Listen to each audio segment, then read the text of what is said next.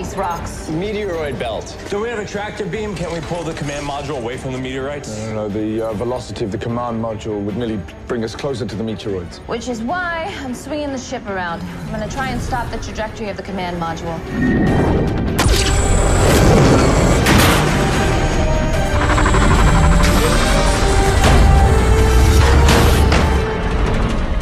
Sarah, you need to abort. We're going to hit the meteoroids. Better rest in the command module.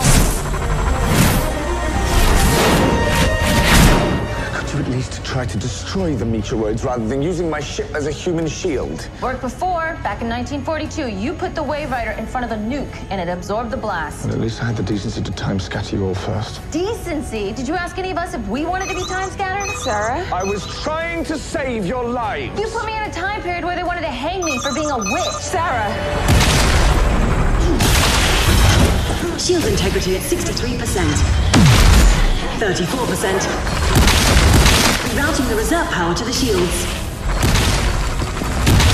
I'm afraid the jump ship has been critically impaired. Oh dear. I'm landing gear.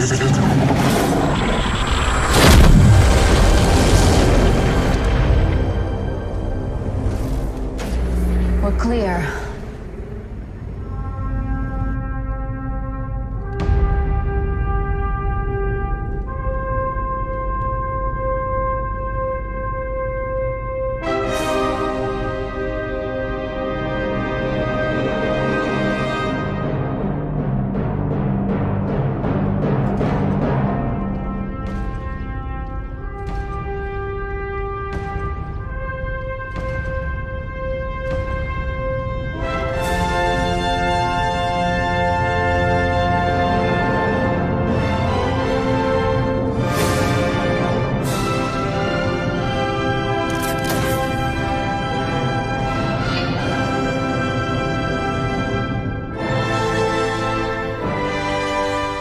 Crew, we are now the proud owners of the last fragment of the Spear of Destiny.